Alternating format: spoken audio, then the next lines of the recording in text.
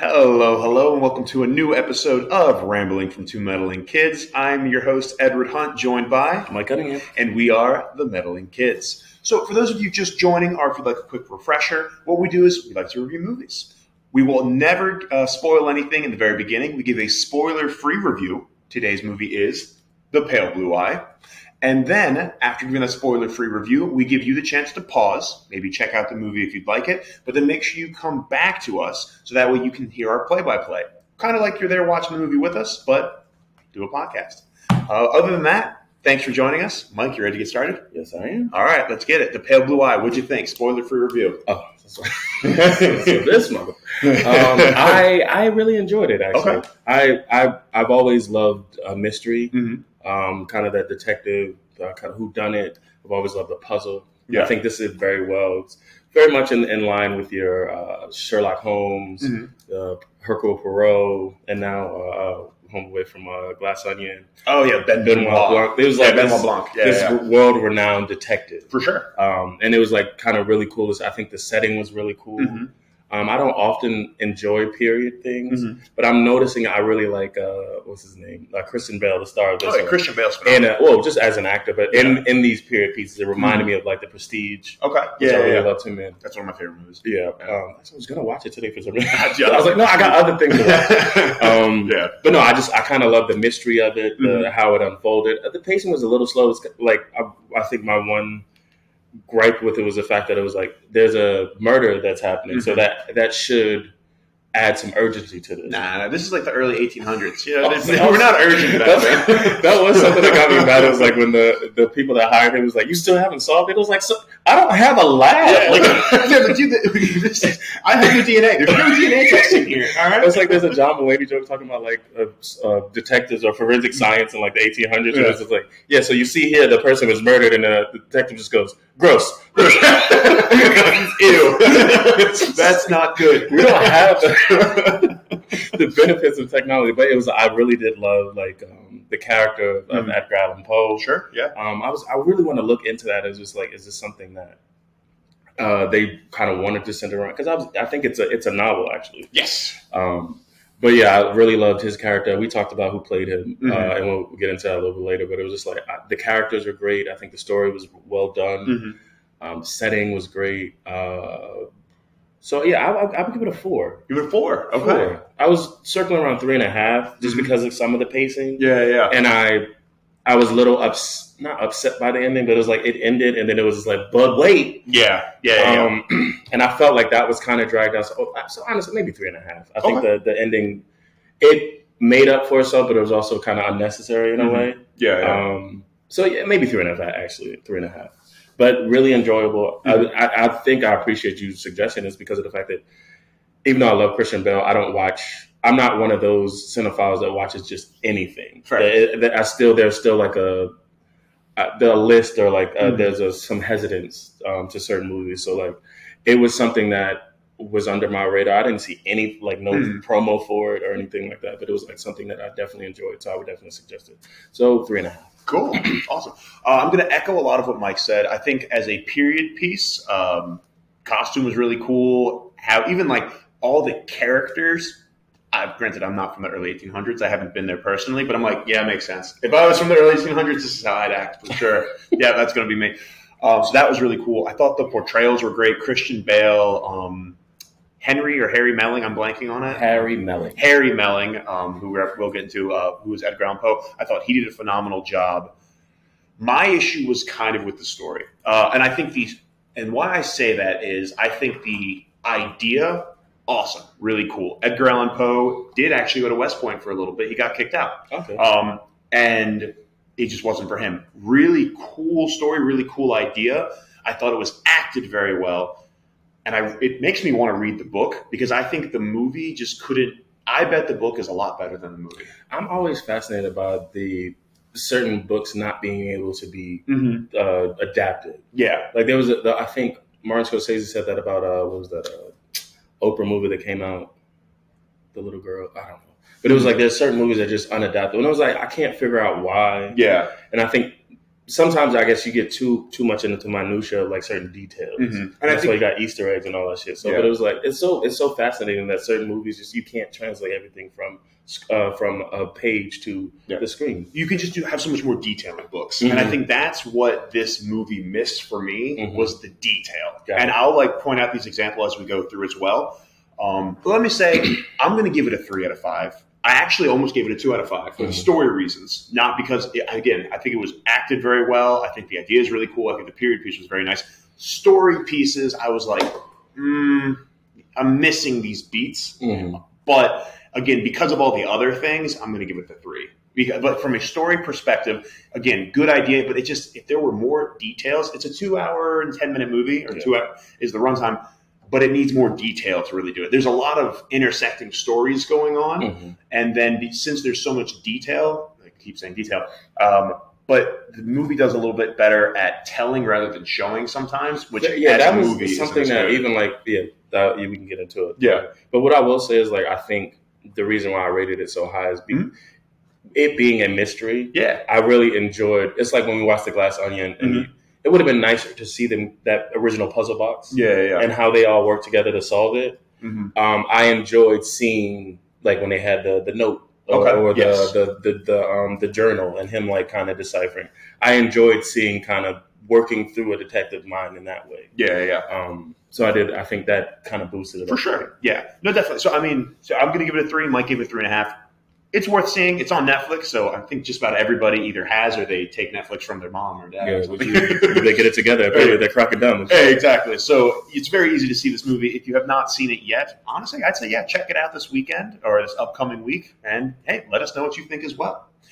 Before we start giving our background on everything and our play-by-play, a quick word from our sponsors.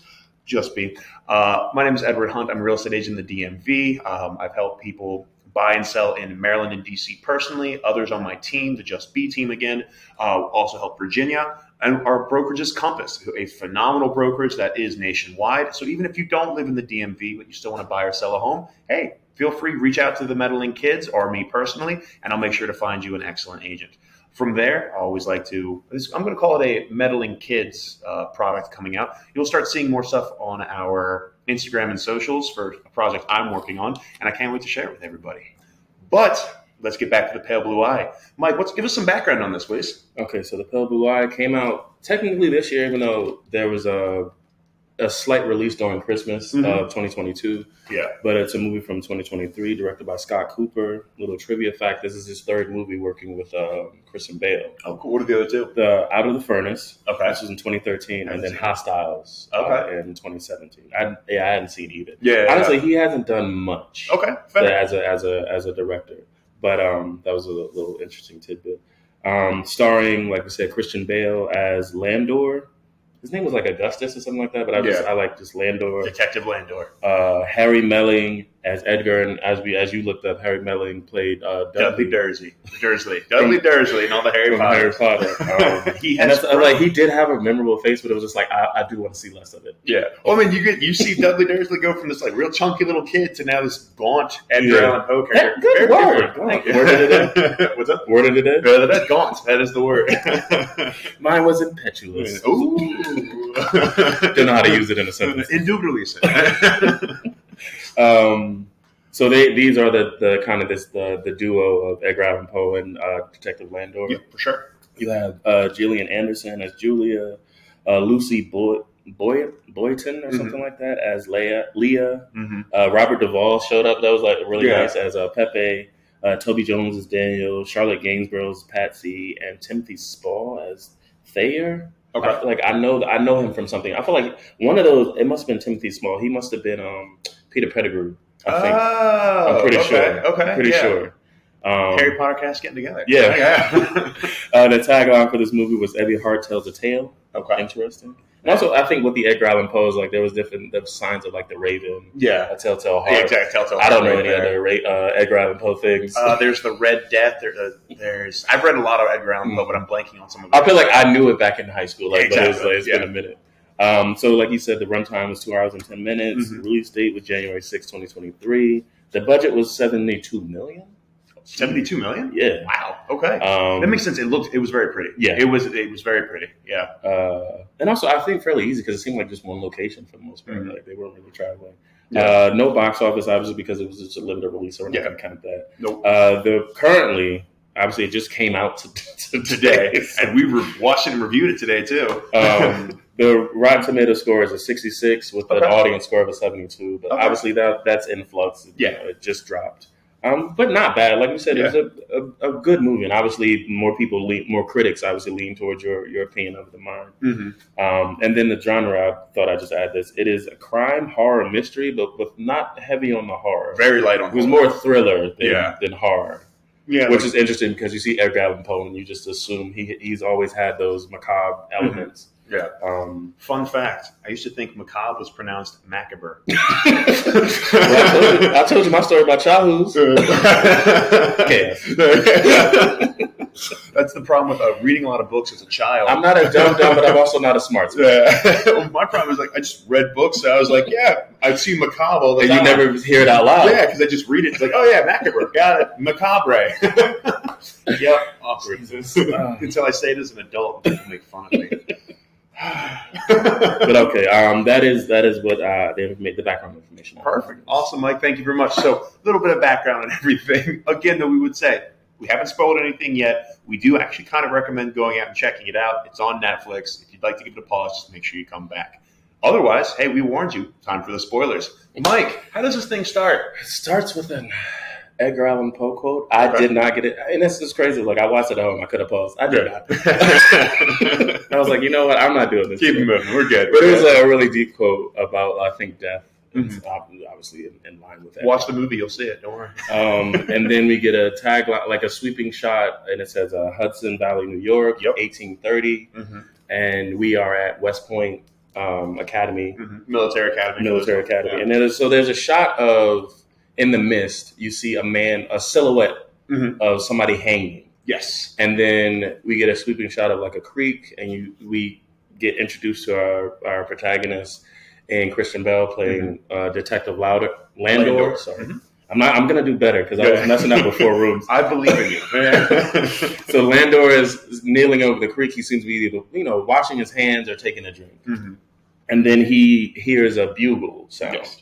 And so he goes back to his house, and there's a messenger there saying that he's being summoned to the captain of West Point Academy. Sorry. No, very good. And it was very good. If he was like, what if I don't want to come? And the captain was like, as a private citizen, you have you don't need to listen to this. And he kind of like steps forward menacing. I'm like, that's a threat. All right. It's just like, I did notice that hesitance to go, right? Obviously, we just met him. There's no exposition on who he is, what he does, or anything like that. So it's weird that he gets summoned. He was like, "What if I don't want to go though? What's up? Yeah, what's up? What are you going to do?" And they're like, "Oh, we're going to do something." He said, "That's your boy." I said, "Good point. You will. You're military. I got it." So he's a little bit hesitant, but he still goes on a ride. And as he's in a carriage to West Point, carriage, right? Yeah, it was carriage. Yeah, horse-drawn carriage. Yeah. As he's on the way to the carriage, you hear a voiceover of his accolades. Yes. So things like former cases he solved. One of the most famous detectives in New York. Yeah. Some background about his. And it's crazy because it said West Point. It kept messing me up. And it was just I thought it was D.C. Once again, smooth dum-dum. Yeah, it's okay. Yeah, you're our dum-dum. All right? What needs more than you think? I got you. But anyway, so as he's taking the ride to West Point, there's voiceover about his former cases, who he is, and this is where you get the exposition. But I appreciate this kind of exposition because you see the character going in a carriage. Clearly, no one in the carriage is talking, but you're hearing why I should care about this character. And it's not all of a sudden them sitting across from a desk. So you're the guy that did this. Even though technically it was. But you didn't see it as a... Exactly, and I like that. I appreciate that. That was interesting. Yeah. And then they mentioned his wife had passed, I think 2... I thought they said 3 years prior. I'm pretty sure 3. He says 2 later on. So, okay, yeah. When he meets Gillian Anderson's character. Oh, fair. But they said his wife's been dead for 3 years. You have you have our sympathy. Yeah. And then they get right into it. Yes. Because I think it is also one of those things where it's just like, I think Hollywood saying, we know that this is exposition. Yeah. So he was like, well, you told me all about myself. You're just here to read my resume. Yeah. Like, why are we here? So they get right into it, and you find out that a cadet has committed suicide. Yes. And I think the higher ups from Washington, and maybe that's what it was. They mentioned from Washington. They did mention Washington. So I was like, is West Point? I'm not going to Google. Yeah. West Point is in New York. Higher from Washington being commanding officers stationed around Washington. Yes, there we go. I'm not smart. There you go. It's the 1800s. It's a different time, all right? But yeah, so they mentioned that there's pressure because of the fact that, as a military academy, their goal is to teach these young men discipline and order, but they do have a line that they won't cross, right? Because you want to discipline somebody but not break them. Exactly. They make sure it's like, hey, we know to not drive someone to suicide. We're better than that. Yeah. And then what made it even, but then you have like, oh, well, this is the mortician case, but then what happened to the body after? Yeah. So you find out that Leroy, they don't say Leroy. That's me being urban. Yeah. Leroy Fry. Leroy Fry. A 2-year cadet. I can't remember. I think from Kentucky. Okay. I believe. Hanged himself. Yes. So even Landor was like, well, why am I here? And you find out that after they got the body, they found the body, took it to the morgue, the body was further violated. Yes. And somebody carved out the heart. And that's why the people from DC are like up in arms that we need to, because it's not just a suicide. This is a body, now it sounds like a homicide. Yeah. So they go see the body first, right? Yeah, they go to the body, and then they're examining it, and the mortician kind of gives like a play-by-play of what happened, and then Landor's like, "We'll check the back of the head," and then because it's so actually first they go to interrogate the night guard. Yes, you're right. Yeah, that's why I was asking the order. But so first he has a meeting with the doctor to see the body. And they show that basically that it was the way the heart was carved out. It was done by someone professional because he knew not to. The way he went in, or they went in. Sorry, they knew not. They cut in a way that it didn't damage the heart. Yes, they cut like from an angle away from the heart, so that way. So it's just like it might not have been somebody that was felt like properly educated, but educated enough to know. Yeah. And so after that, he goes and talks to the night guardsman who found the body. Yes. And I think he mentioned something about like it was out of his way technically, but he heard something. He thought it was an animal in a trap. He heard a scuffle. Yeah, so he wanted to help out. And he says he found him, and what was interesting, his feet were still on the ground. Yes.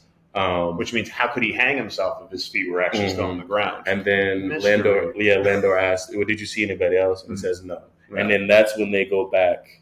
And that's when they go back and look at the body again. Yeah, now it's submerged in water for some reason. I think that's embalming fluid. Oh, that's probably embalming fluid, would be my guess. I don't know. Times. Yeah, exactly. That's what they dunk a body in. So it's a big bathtub full of this big embalming fluid. Yeah, so that's when now Landor and the captain are looking at it, and the doctor comes back and is like, what is the meaning of this?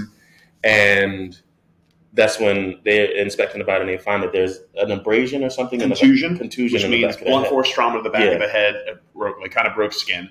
And then the hands. And then, he looks at his hands and he obviously rigor mortis set in, but he pulls back the fingers and there's a sliver of a note. Yeah. And so now they're ruling it a homicide. Fun fact, and I could be totally wrong. If I'm wrong, hey, tweet at us and tell me I'm wrong.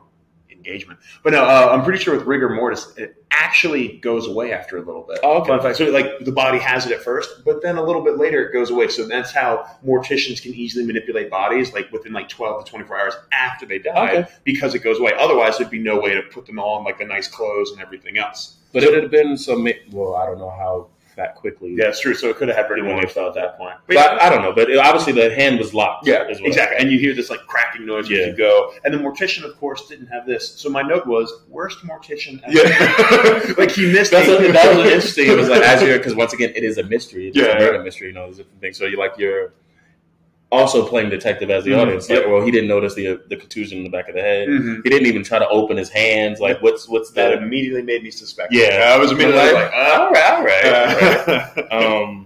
So then the captain, they're walking out, and the captain goes, "So will you take the case?" Because obviously this is a murder. It's just a run of the mill occurrence, and he gives he says, "You are to report to me," like, and all these different things. Don't talk to anybody else. And he gives him an interesting says, "And no drinking, because your reputation precedes you." Yeah.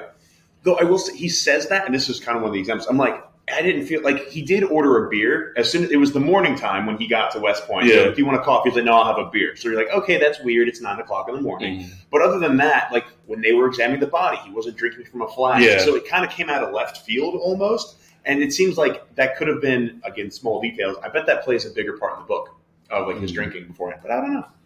It does play a little bit. I was going to say, I think obviously watching as many movies and reading books and stuff like that, it did put a light in my head, I guess, a bit. But it was just also one of those things that maybe thing. It's like, okay, this is a thing. He enjoys his drinking. His reputation precedes him. So I think right after this, I think he goes back to the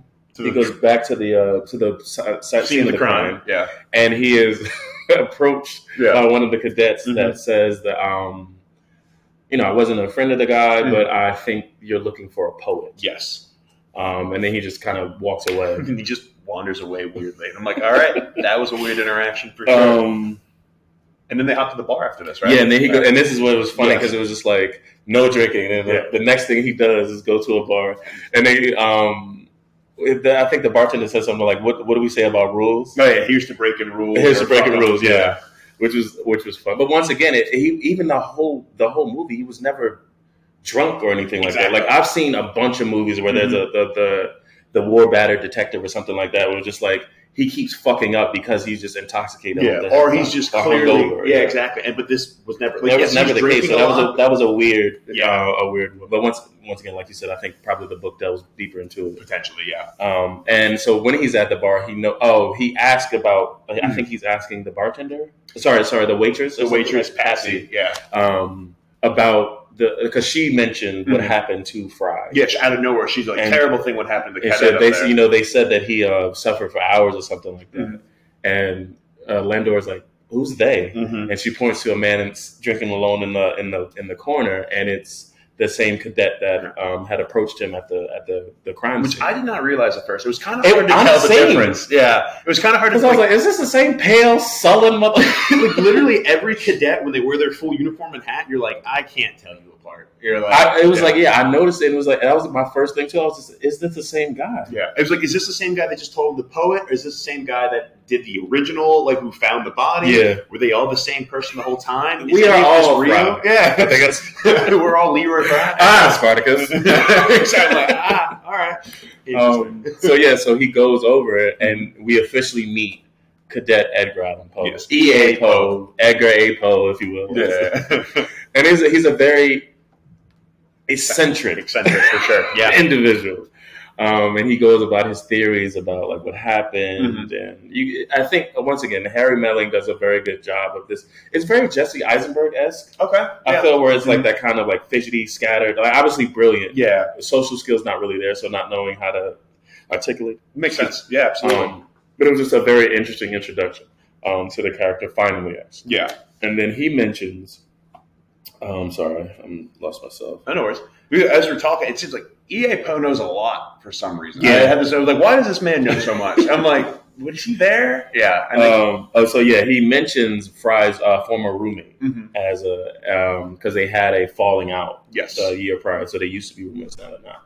And so, like immediately after, Landor goes and interrogates or questions his roommate, and he mentions it was like I wouldn't say it was a falling out. It was just like a disagreement about some friends. I think that Fry had started hanging out with. He was hanging out with a bad sort. A bad sort. Yeah. So that it was because of that. He was hanging out with a bad sort. I decided to get out of here. They're like, why didn't you tell us this? He was like, well, that was years ago. Didn't think it really mattered.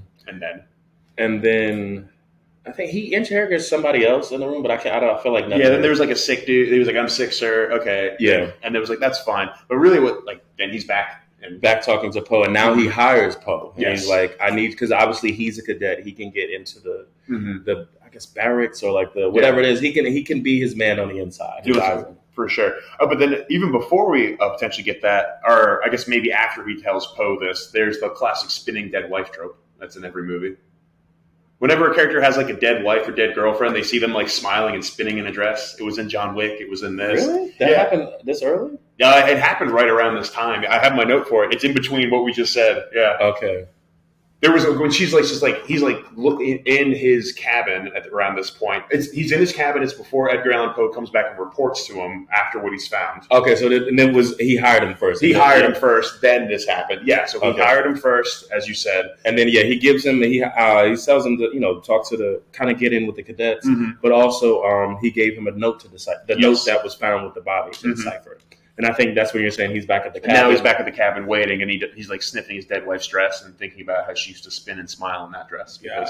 Because every dead wife loves to smile and spin. It's literally their favorite thing in the world. This is like if you have footage of like you and your wife in bed and like she's under the sheets. Yeah, and like she's not laughing. Like, she's dead. Damn it. That's why I don't take pictures of my wife like that, because I don't want her to die. Right? I'm a good husband. I don't want that to happen to her. Oh, God. Then it'll be me in a dark room drinking, looking at videos. I was like, why do you have a Polaroid? She's smiling. She's spinning in a dress. Sir, this is the library. You can't be here. But yeah, so after that moment with his wife, and I think that's what maybe that was the horror elements kind of seeping in. But once again, I expected more horror. Yeah, there was. I expected him to be haunted by his, because we learned something about Edgar a little bit later. Yeah, I expected them to be haunted by these things. Yeah, maybe, possibly. But anyway, so Edgar comes in and gives his interpretation of the, because it's literally just a sliver of a note with 4 lines. Usually you can't, the only word you can make out is on the 3rd line. It says B. Yeah. He's very excited that he discovered nothing. Yeah. It literally said, he said, don't be late. Yeah. Come soon. Soon, was what he originally was. What he deciphered it as. And he's like, and I did it, and it was this. He was like, what about the first 2 lines? He was like, oh, those are interesting. It's impossible. No one can do this. And then this is where you see the genius of Landor as a detective. He was like talking about, like kind of walking you through his thought process. And he deciphers the whole note as meet me at, because it was like meet me, but it was like, why would a cadet want to meet a cadet, privately? Yeah. It must have been a woman. Exactly. Yeah. And it was like, meet me at, where would you meet? At landing, wherever it is. It was just like, so Landor walks Poe through, and obviously, and then in the same way, the audience, his thought process. And it was like, like I said, for me, as a person that loves puzzles and loves the detective story, I really enjoyed him walking us through that. Definitely. And how his mind works. Yeah. And because it was Landor's clearly testing Poe a little bit right here too. Because he thinks he noticed something about Poe. He notices he thinks differently than others, and he likes that. So he's also trying to test him here and see what's going on for sure. And then I think shortly after that, like, so they have that moment, I think Poe starts, and like you say, he's still testing, but he's also a kind of wary of this young man. Yes. Yeah. And so he asked Patsy about him. Which out of nowhere, he's in bed with Patsy, and I had that. That was. I was just like, God damn, sir, keep your pants on.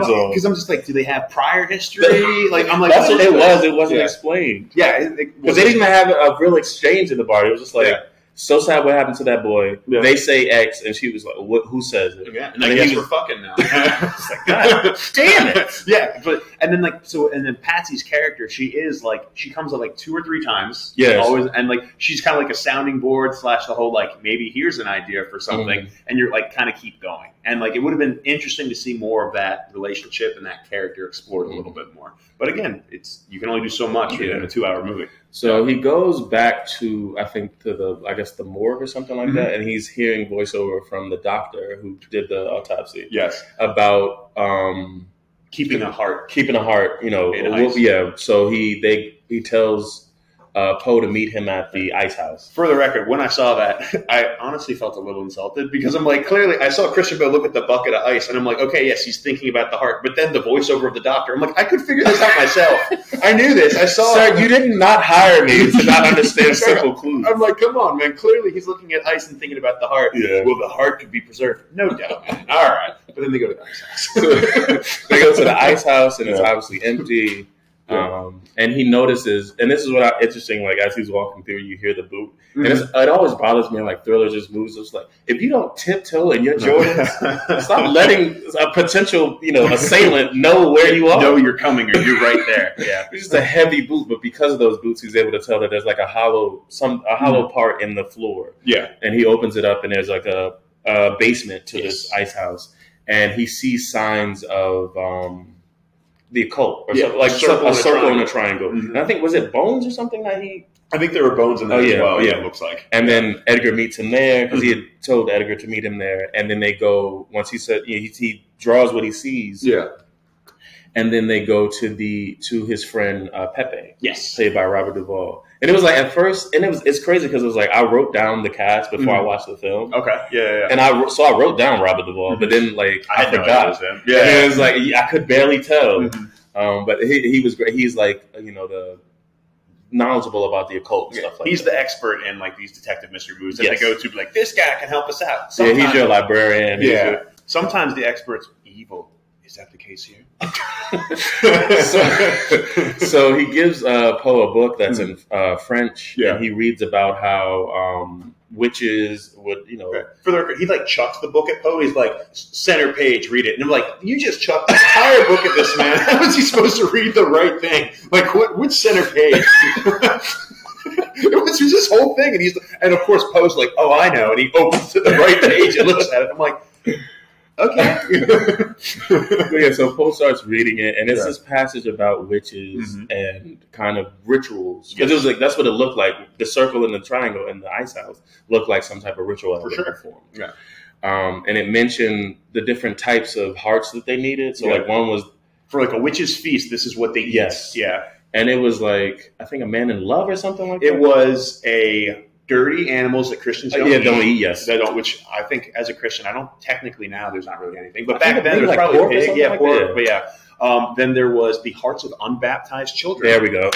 Unbaptized virgin. Oh, no, children. It was children. You're right. Or like, I think they might have said virgin too. Yeah. Might have been unbaptized virgins. I think it was children. It's children. You're right. Or unbaptized child. Sure. And then it was just like this unbaptized. And then the third was a hangman's heart. The heart, a hangman. Yeah, the hangman. Okay. So then you get, obviously, from what's happened with with Fry and what they found in the ice house, is like, maybe this is something from the occult. Yeah, you have a very clear, like, all right, that's a hangman's heart. All right, makes sense. Yeah. And so now you see Poe begin to infiltrate the cadets and like trying to, him being kind of this spy for He's Landor. Damn clever. He was. It was really. That was another thing too. Yeah. Like I said, I love seeing these. How do you like think on your feet? Because as a detective, you can't just. This was interesting, pissing me off about people being angry with cops not solving things. It's just like, criminals aren't like, "Hey, come find me," or eager to confess. Yeah, like you have to outsmart them. Yeah, you actually have to like figure things out. So it's interesting seeing Poe go through this. Also, at the Oh, sorry. Well, so he's talking to the doc. So he's talking to the guys, and he's just like, "Hey, is there anyone like that might be interested in the occult? I'm a good Christian boy. I would never do any of this." And like, he's like, "I can't. Well, tell us who it was." He's like, "I can't." And then another cadet's like, "Was it Marquise?" Yeah. And Poe's like, "Oh, I know who you go to." So now I have a name. Yeah, and then he does like jumping jacks, and he talks to Dr. That was Marquise. interesting too, because he was like, he was trying to get out of something. Oh, he was, I guess, trying to find a way to talk to the doctor. He wanted to talk to the doctor, so he made himself appear sick because he knew if he raised his heart rate and said he had vertigo, the doctor would see the increased heart rate and be like, "Okay, you are sick. Yes, I'll give you permission to not go to whatever, but report to an officer and my son, Marquise." Yeah. Okay. Well, no, his last name is Marquise. His last name is Marquise. Yes. The doctor's last name is Marquise. His son's name is Artemis. Yes, his son's name is Artemis Marquise. But I think that so my son Artemis, and we find out that's Marquise. So then we realize the doctor and Artemis Marquise are related. And after what I said earlier in the movie, now we know it's them. Because I'm a detective, damn it. All right? Let's get all the clues there. I can't lock up half of the Hudson. I'm like, and that's how we know. I have it in my notes. I'm like, that's how I know it's them. Done. All right, keep it moving. You can just cut it off. Exactly. I'd be a great 1800 detective. Which. My work here is done. But also, Artemis. Poe joins kind of Artemis's crew now. Because he meets Artemis and has like that sassy nature. Yeah, and then this is where you see once again Landor and Patsy in bed. Yes, and he hears something, so he's woken up, and he has a vision of his daughter, Maddie, like scrubbing at something. Yeah, scrubbing at something. And then I'm thinking this was the horror element. Yeah, once again, I thought they were going to lean into the you being haunted by the ghost of the past or something like that. But no, I wasn't sure if maybe she had come back, because he mentions about his daughter. His wife died, and his daughter runs away. Or something like that. He often mentions that. And so I'm thinking maybe she's returned. Maybe this is another element of it, but she immediately kind of disappears. Yeah. He looks away, looks back, she's gone. Yeah. And then I was like, oh crap, something's going to jump out. And nothing jumped out. Yeah. And then so Landor Calrissian. Landor goes to the funeral of Fry, and there he meets Fry's mother. Yes. And so this is where it was kind of split into two storylines. So you have Poe infiltrating Artemis and his friends. We meet Ballinger and different friends there, and then you have Landor at the funeral. He meets Fry's mother, and she says that she got a diary that was sent to her by a classmate of Fry's, who was Ballinger, who at the same time, and I think I like to split, because at the same time we're meeting Ballinger. He's a part of Artemis's crew. Exactly. Who is also, who I assumed at this time, being a detective, obviously, that this is the bad bunch that Fry's roommate had been talking about. Yeah. At this point, I'm just like, cool, all right, that bad bunch gets together and they sacrifice people to the occult. That's what they do. Done. I'm a detective. Arrest them all.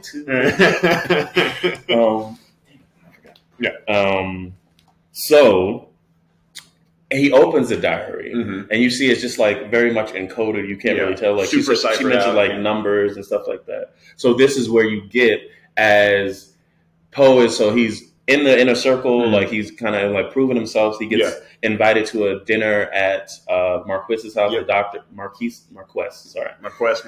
Yeah, the Marquises. Yes, he gets invited to a dinner at their home where he meets Artemis's sister, Leah. Sorry. Yeah. She's playing the piano, and he kind of woos her with his so obviously Ballinger has a crush on her or whatever, but she's kind of not impressed with him. Yeah. And then you have Poe, who's obviously a poet, so he uses that to kind of woo her or whatever. Yeah. And he asks her on a date. She says she's not interested, and then he has an exchange with the maid in French. And this kind of turns her, because he said he would like to her audience. Yeah. On Saturday, so they go out on a date. So it's after. Well, so it's she says no. Then when she sees he speaks French, she's like, okay, sure. And then she's like, oh, well, where are we going to go? A flirtation walk, etc. He's like, how about the cemetery? And I'm like, God damn it. I'm like, hey, but that works. Right, I was also like, is that the key? Yeah, I'm invite women to cemeteries. Do I need to invite more women to cemeteries? Also, before this happened at the same time, was right after the funeral, we had the journal. We meet Mrs. Marquise. Yes, who's Julia, who's just weird, awkward, and I'm like, evil. Just weird and awkward. I feel and this is why I kept getting confused as to where West Point was. Yeah, and I was like, they kept calling him an American. Yes. So I'm just like, so what are you then? Well, so did she call Christian Bale an American too? Somebody had done Edgar Allan Poe called him an American. Yes. And then he was like, "You're not American." He's like, "I'm an artist. I transcend your nationality." Because of that slight mention, I thought, "Are we not?" No, once again, I smooth dumped him. I don't know where West Point is. It's in New York, upstate New York. This is another country, clearly. For sure. Oh, it's not New York City. It's fun. But yeah, so we see that. But yes, then again, the key to wooing any woman's heart is to invite her to a cemetery. Yeah. So they're in a cemetery, and then at the same time, you meet the doctor's wife, Julia, and they have an exchange about his wife again. And this is where they weird jilted exchange. Yeah.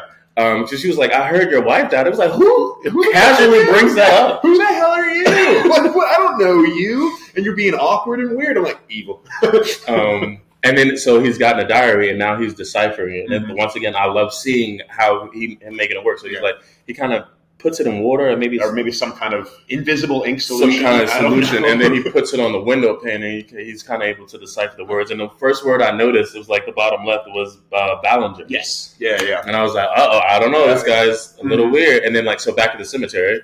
Wow. Yeah. Back at the cemetery, not Julia, sorry, Aaliyah. They're talking, and I think he's very smitten with her, but she's kind of standoffish about it. And he's talking about death again. Yeah, and she kind of stands up and has a seizure or something. Yeah, she has because she's clearly sick. So Edgar Allan Poe realizes his best game to get with a sick girl is to take her to a cemetery, which she might have to go to soon, and talk about death to her, which she'll love. But she does. So, romance, I suppose. Romance. But then she stands up and has a seizure. So this woman is really sick. Yeah. And so she has a seizure. He stays with her. Yeah. She wakes up, and I think he takes her home. I'm assuming he must. And then shortly, I think he's on his way home, and now night is falling. And now it's pitch black. First, it's like the afternoon. And he takes her home. Now it's pitch black midnight. That's what times before, like street lamps and like electricity. It was just terrifying. Yeah, that's true. Actually, so we're in DC. Whenever I go to like Virginia for like wineries, it's like 7 o'clock. It's pitch black. I'm like, all right, there's not a street lamp around here. That's why I went to visit family in Georgia. It was like the streets like there's no street lights. The only lights are from cars that are coming on. Yeah, we're city folk apparently. I have family in the country. All right, I've done my country time. All right. But yeah, so as he's walking home in the pitch black, he gets assaulted. Yep, and it's by Ballinger. Yep. And they are like really going at it, and like at the end, Ballinger's beating the crap out of him. And right before he, like Ballinger picks up a rock. Before he picks up the rock, he's kind of like choking out Edgar on the ground. Yeah. And Landor comes and hits him. Yeah, hits him with a little. And I think this was interesting because of the fact that he hit him, but he Ballinger was still enraged. He picks up the rock and continues. Yeah, and you would think I guess not normally, but like in those moments, the person coming in and stepping in to stop the fight, like that's it. Yeah, but he was like still enraged. Yeah, at it. He like picks up a rock and he's still gonna brain Poe. And Landor goes, "You'll be court-martialed and all this stuff." And I think that kind of brings him to his senses, and he goes, "Just stay away from Leah," because obviously he's in love with her. He has a little crush. Which that's what you do when you have a crush on somebody. If someone else talks to him, you kill him. All right. Invite girls to cemeteries. Kill competition. 1800. The two Meddling Kids don't agree. The two Meddling Kids do not agree with murder in any way, shape, or form. I need to get the button that says disclaimer. Let's dump that. Need a disclaimer. But yeah, so now the next scene we see. So we're in the bar first after the fight. Yeah, and Edgar's going in on about how people have always underestimated him. Yeah. Except for his mother. And I don't know if we brought it up earlier, but it was like he mentioned, I think he like briefly mentions it. It was after he deciphered the note. And this is why Landor went to Patsy to ask about Poe, because I said it was being weird. He mentions that his mother had written the poem. And he was like, but my mother's been dead for 20 years, but she visits me. And then he's like, all right, I need to check on this. Yeah, something might be happening here. And so after the fight, they go to the bar, and Edgar just mentions people have always like underestimated him and stuff like that. He's saying next time I'll see him, he'll kill him. And he's saying that. He's like, Edgar's like, next time I see Ballinger or next time we cross swords, I'll kill him. Yeah. And he said the other way. And then so now we're back in bed with Landor and Patsy. Yep. And she was like, so obviously, like, so who do you think it is? Like, do you think it's Ballinger? And he said, no, I think it's Artemis. Okay. Yeah. And then next thing you know, he gets to knock at the door with the captain, and he says, Ballinger's gone missing. Yes. Yeah. And so, like, because obviously this is the second incident. Yeah. They send out the whole cadet squad to search the woods and everything and somebody finds Ballinger hanging off the cliff with his heart also with another hole in his heart. Yes. And but this time, as doing the autopsy, they noticed that it's rougher. It's rougher. It's not as precise as the first person as Fry's mutilations. And he's also been castrated. Yeah, I know he's also been castrated here too. And then, we forgot to mention this earlier. Farm animals also. There were like 2 or 3 farm animals that also sheep had or something like that. Yeah. That was but I think that was real brief. That was like super shortly after. Yeah, that was mentioned. It was like that was mentioned, and then around the same time as like the occult. Okay. And like with Pepe, you eat the hearts of like sheep and goats and stuff. Yeah, because goats are like the devil. Okay, so it's probably goats or sheep for the. I just put that together. Damn detective! Look at me. I earned this. Like, you see this? But yeah, so obviously the captain's there and Thayer or something like that. Yeah, and they're other captain guy. Yeah, they're kind of like questioning Landor's competence. And it wasn't, this has been one of those things, if he was like drunk or some shit like that, it makes sense, their frustration, because like, it's been a month of him. It's been a month of you drinking and doing whatever. But it was like, no, he was just like, it's been a month of him, detecting, as one does. We don't have DNA testing. The man's like, we don't have DNA testing, sir. I'm doing everything I can. Sir, you got a fucking old apple over there. I'm like, come on. But then this exchange is very interesting because the captain brings up the fact that it was like, do you have something against the military academy? Oh, right. And he's like, he says no initially. Then he kind of Landor takes a step back and he was like, I believe that the academy strips these young men of their will. Like, you're supposed to be teaching them discipline and all these things, but I think it strips them of their will. Yeah. And because of that, and he's also mentioned the fact that one of the killer that's doing these atrocious things is associated with the academy. So therefore, I blame this on the academy. Yeah. And Thayer, I think, mentions, it was like, that's like blaming every act committed by a Christian. Every like violent act committed by a Christian, and blaming Christianity. Okay. But this was that thing. It was just like saying, yes, I have something. It was like, if I had to answer, I do have something against the academy. The academy, and it was like, this is my flashing back to his daughter running away. And like possibly like maybe she ran away with a cadet or something like that. Yeah, and this is around the time too when they're saying you're not examining Poe, right? Yeah. Oh yeah. So thank you. Yeah. So it was like they mentioned that because Poe had told when we met him at the crime scene, he said, "Oh no, I never."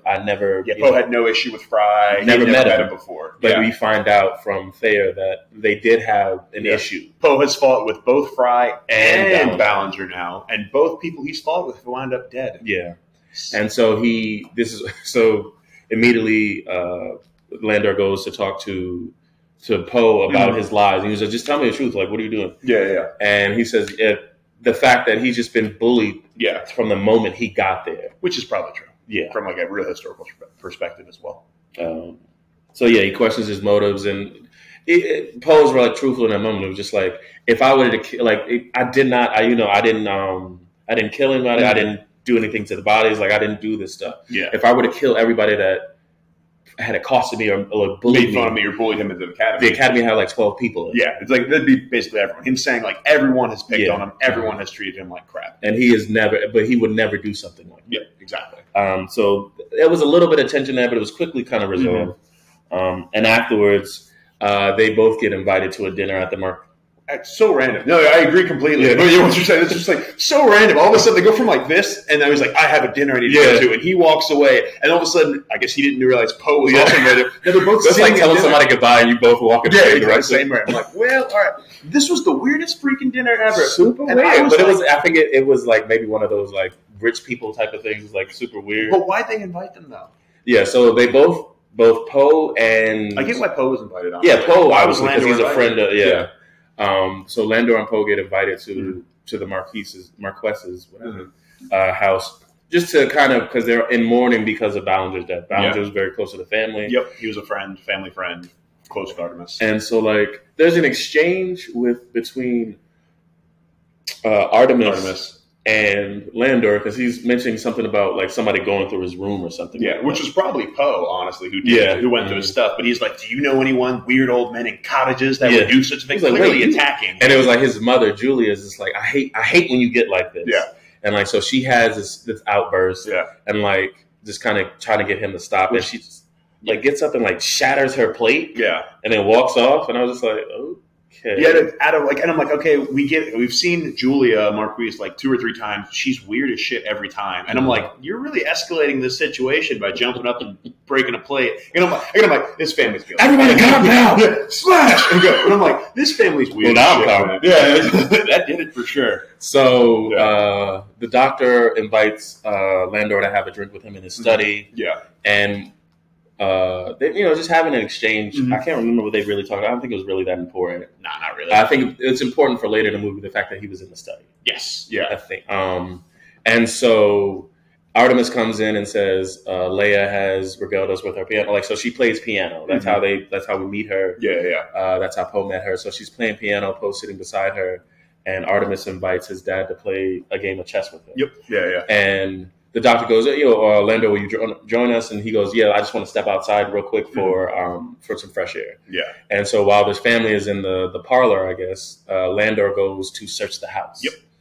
And he's searching in a closet because, and we failed to mention this. Oh, fair. Yeah. So what happened after Fry got murdered, obviously, sorry, not murdered. He's found hung. They take him to the morgue. Yep, the morgue. And while he's at the morgue, somebody carves out his heart. Mm-hmm.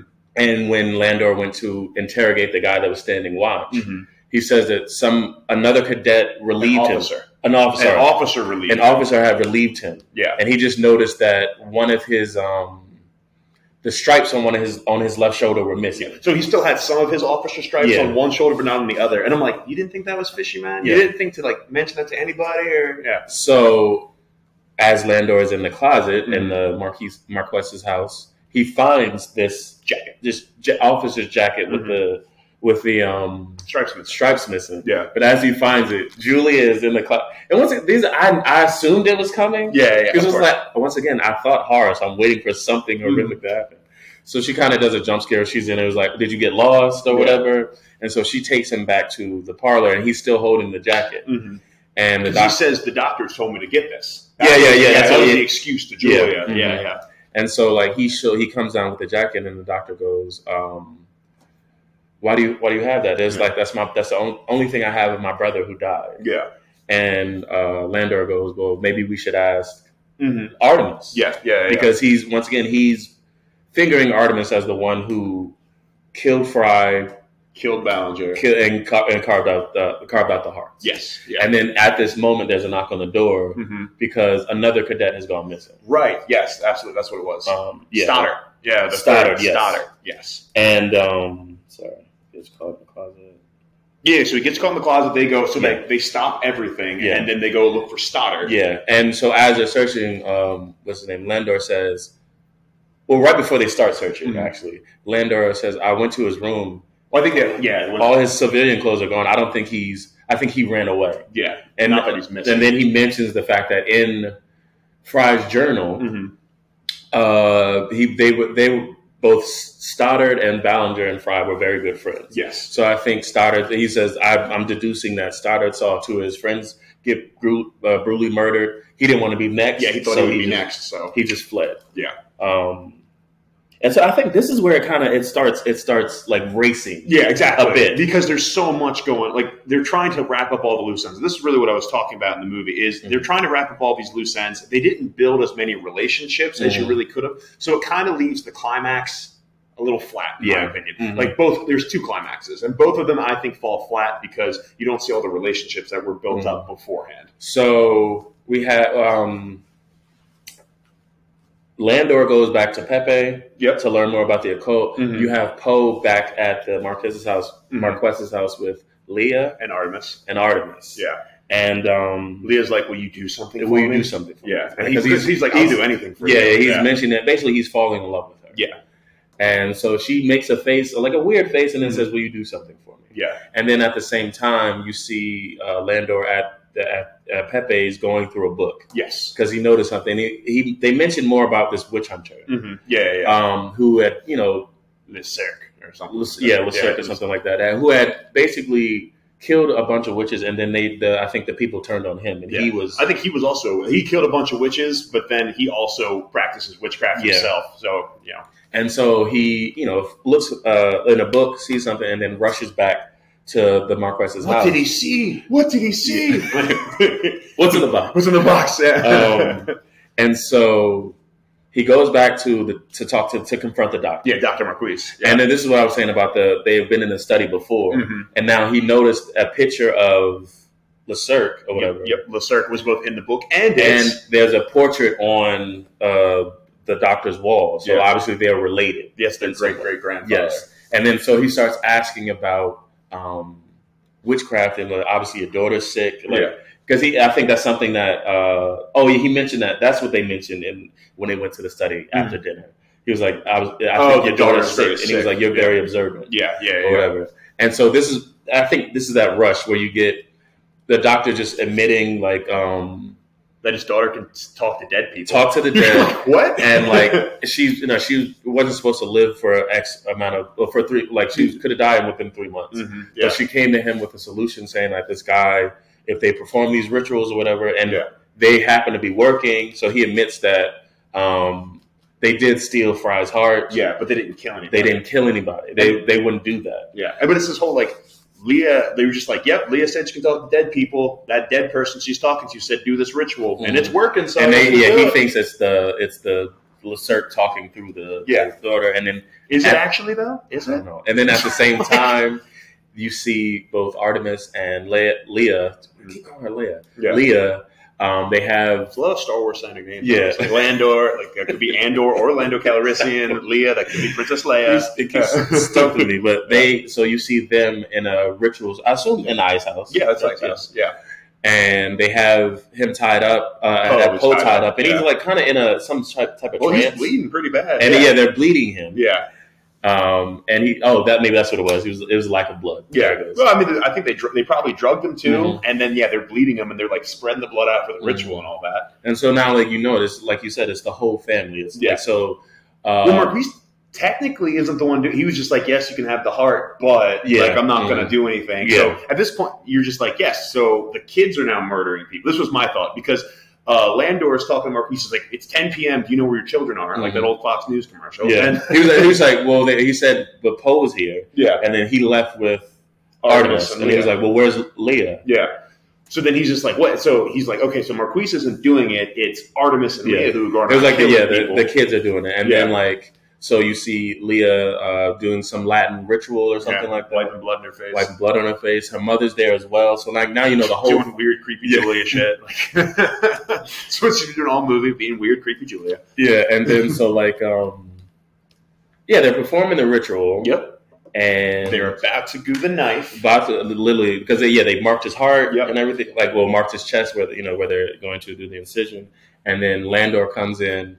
And just tries to stop them. Artemis, like both Artemis and Leia grab knives. Mm-hmm. They're like, you can't stop. We're almost done. It was like, this because it's very interesting. It was just like, it's almost finished. Like, obviously, she's been sick for a very long time. Like her whole life, potentially. She's been doing all this stuff. Like, it was all. And it seems like it's been working. Yeah. Apparently.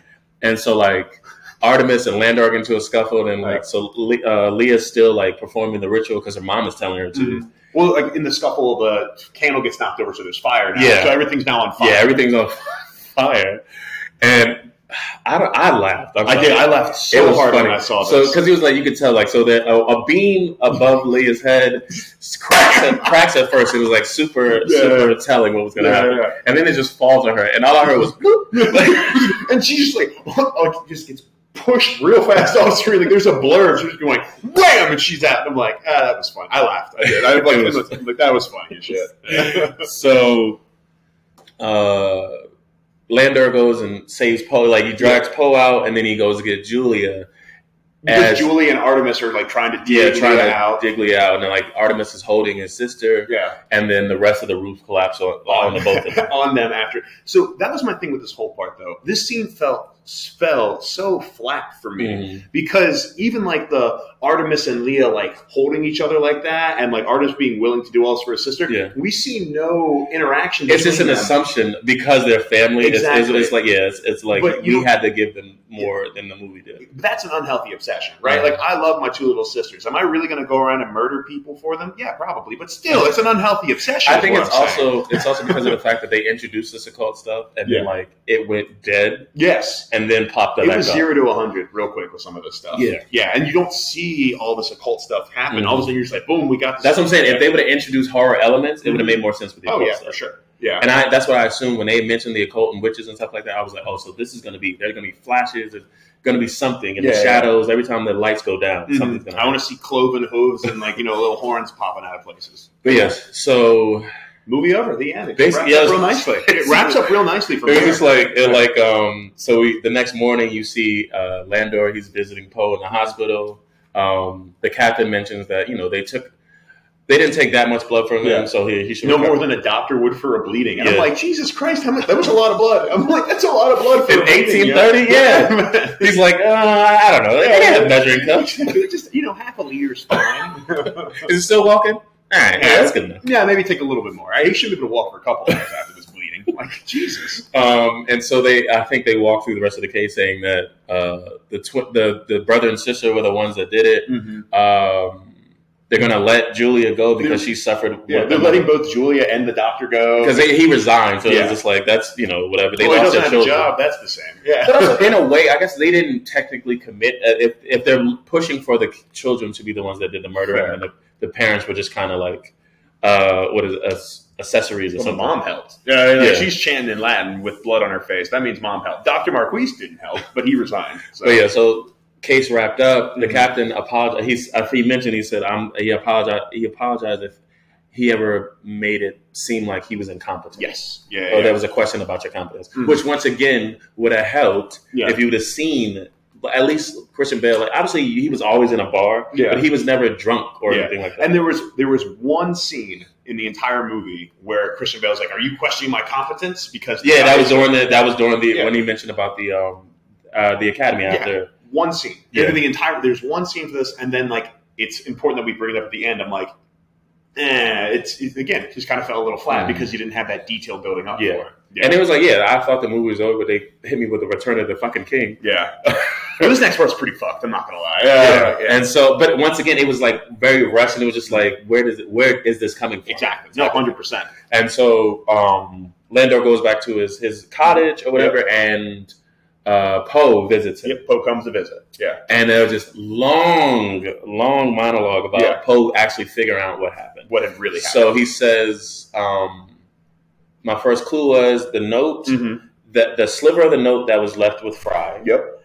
And the note that Landor had left him to meet him in the icebox. Same handwriting. Same exact handwriting. So it was like, why would they be similar? Yeah. And then he went to talk to Patsy about Landor, the same way Landor went asking about Poe. Yeah. And he finds out, Poe finds out what happened to his daughter. Yeah. She didn't run away. Patsy's got loose lips. Yeah.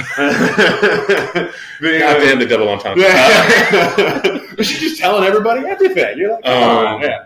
But so you find out that Landor's daughter Maddie was sexually assaulted during the academy's the ball. The ball, the academy ball that by 3 young men, and Fry, Ballinger, Stoddard. Yes, were the ones that did it. And so like she got assaulted, and then she just wasn't the same, and she ended up committing suicide. Yep. And so Landor. Doing some research, being a detective he is, finds out that Fry was one of the young men because there was a locket that I think, not a locket, but like a chain or something, a necklace that his daughter had snatched off of one of her assailants, and it had the initials LF. Yes, for Leroy Fry. Leroy Fry. And this is something that you saw it earlier in the film. This was a good plan. But it was just like, it didn't, if Poe would have had, Landor had to tell Poe that. Yeah. Like, how did you know that it was Fry? Yeah. So once again, it would have been even, like, he didn't even fully solve the mystery. He just asked questions. And Patsy told him. Patsy told him the answer to this. And that was with the other thing, too, around this time when he was like, was that when he said, oh, no, we're still examining it. Yeah. Then he says the line. Yes. So, Landor finds out that Fry was one of the ones, so he writes him a note to meet him at basically the murder scene. Yeah. So that, and he ties him up. Well, he beats him over. He beats him. Yep. Beats him with the club. And then he ties him up, trying to interrogate him to find out who the 2 other men were. Yeah. Well, he's hanging him, right? He's and this is why his feet were still on the ground, because he was not trying to kill him. It was just a kind of like an interrogation tactic. But before he could get anything out of him, the cadet that was patrolling the area is coming. So Landor runs away. Yep. And this is where you meet him in the creek, washing his hands. Washing his hands in the bloody club. Yeah. And then he gets summoned, so he's thinking, I'm just getting summoned. They found out this was cool. This was interesting. This is why he was hesitant, because he was like, why am I being summoned back to the place where I just left? Yep. But nobody saw me leave. Exactly. And it's not because they're accusing you of murder. It's because they want to hire you to solve this murder. Yep. Yeah. And then because it also just magically worked out that Marquise's kids needed a heart. Yeah. So like they wouldn't. Yeah, that's what he was saying. Christian Bale had no idea that the heart was taken. Yeah. He wasn't like you said. the doctor said his kids wouldn't kill anybody. Mm-hmm. Yeah. They wouldn't take it from a live person. No, that's what they had told him. Yeah. And then he also admits to killing Ballinger, because Ballinger was the next one. Yep. No, he found Ballinger's name in the diary. Yeah. Yes. Oh, yeah, the diary. Yeah. And so he went after Ballinger had attacked Poe. Mm-hmm. Yeah. Landor went and attacked Ballinger back and interrogated him and got the name of the third assailant, who was Stoddard. Yeah. And then he said he also carved out his heart to make it look like the other killer had. And he also carved out the animals' hearts, the farmers' hearts too, to kind of throw them off. Yeah, to throw them off and have that connection. So because that's why he went. So he got that from Pepe. Yes. Yeah. It wasn't something that he was doing, which was, I guess. Well, then talking it back, that's interesting. Well, they didn't go to Pepe until after he saw the circle and triangle, which does say occult. Yeah. So then I think that's what I think he was patching together the rest of this work. Yeah. I'm trying to remember. What I'm trying to remember is, did he kill the farm animals before or after Pepe? He might have done it before. After. I think it was after. I don't remember because we wouldn't have known about the goats or anything like that until we learned. Like the audience itself, we wouldn't have known why that was important until after Pepe. He might have done it before Pepe because he was smart. Because so Landor is a very smart dude. So he even said he was leaning towards occult before going to Pepe. Okay. So I think he might have. Again, I could be wrong. Honestly, I feel like it would have been cooler if he would have learned that in that scene that we saw Pepe, and then he's just thinking on his feet. I think it would be cooler if he did it beforehand and was able to manipulate everything. Either way, either way, smart dude. He's manipulating things. But so he kills Ballinger. And like you said, he just kind of got lucky that the doctor's children were also killing. Yeah, exactly. At the same time. And he got his revenge. And he said he's too tired and doesn't have enough will to chase down and hunt down Stoddard. And he's like, so it's up to what happens next is up to you to Poe. And then Poe is like, oh, am I your fool? Right? Am I the fool? And this is where Christian Bale's Landor says, well, no, you were never my fool. You were who was supposed to figure this all out for me in the first place. That he said that, and I was like, what? That's dumb. Yeah, I'm like, no, because you don't even know this dude at all. You saw him randomly, and you just magically picked it. And then it continues on with this relationship that they have together. They don't have this relationship. I have not seen their relationship this entire movie. Yeah. And look, they've helped each other out. They're both very smart. But then Edgar Allan Poe's like, you helped me, with my mother. Yeah, I would have helped you with your mother. And it was like, that's not something you could have actually done. But that, and also it's like, how did he help you with your mother, dude? You told him a poem your mom wrote. That's the only stuff with your mom I've seen. And I'm coming off a little strong here. But again, at the end, I was just like... I think it's because of the fact that this second part... Like I said, it's a Return of the King. It's like, it's crazy. I just watched a movie list where it's like movies that went on way too long. Mm-hmm. Like the Batman from last year. Okay. Yeah, it should have just ended after he saved them from... fair. Oh, no, actually, it should have ended when the Riddler blew up the city. Okay. The flooded city. That should have been ending. But, so yeah, they kind of returned to the kingdom, and it was just like, it was an ending we really didn't need, because it wasn't something we were looking for. Yeah. I mean, you told us stuff that, like, it wasn't like, oh, we questioned if the kids did it or not. Yeah. But see, that's the thing. This was integral to the story. Mm-hmm. The whole entire book, and this is why I said the book, the fact that Landor did all of this and was able to manipulate it, and that relationship that he has with Edgar Allan Poe, I bet in the novel is so important. Yeah, probably. But in the movie, you just don't see that same importance of that relationship they have together at this. And because they are crying, they are acting it perfectly. Yeah, they are crying. There's emotion in this scene. Yeah, but somebody you knew for a month. Yeah, right. But like, I bet there's a lot more of like intimations that they have together, and there's like them talking and discussing. Honestly, this seems more the way these stories were like put together. It seemed more like it was a series, and they like a series of books. Yeah. And the Pale Blue Eye is the story we're going to focus on, but we're inputting other stories from other novels as well. I don't actually. Well, fun. I totally should have mentioned this in the very beginning as well. I met the author of Pale Blue Eye years ago. That's also why I wanted to do this movie. That. Yeah, well, I didn't think I told the audience. So back in my City Year Teach for America days, it was a gala at one of them. The author of the Pale Blue Eye was sitting at my table. It was my job to try and get money from donors, as one does for City Year and Teach for America. So I wound up just chatting with him and his husband for a long time. Lovely couple. They were a lot of fun. Had a great time. friends with them on Facebook. I haven't talked with them in years, but then that's how I actually knew more about Pale Blue Eye, was because I saw on Louis Bayard's Facebook, he was like, hey, my movie's getting turned into my book's getting turned into a movie. I was like, cool. But now back. So there's all this emotion going on. There's all this relationship going on between Landor and Edgar Allan Poe, but I didn't see it. So it all just fell flat for me. Yeah. And then he's like, Landor hands him a note, and I guess that's his confession, maybe. And then Edgar Allan Poe burns it and walks out. And then it's this, I wish Maddie would have met you at the military ball. We could have been a family for real. And again, I'm like, the fuck are you talking about? I'm like, what? Again, which very sentimental, makes sense. I think you're right. If they would have padded in more of his motives. We needed 20 minutes of... I think it would have been more interesting if you knew why he was there. And it's like kind of like a Knives Out, right? Where like, you knew who the killer was, but like, how are they going to get away with it? So like seeing him, the movie I saw where this dude tried to kill his wife.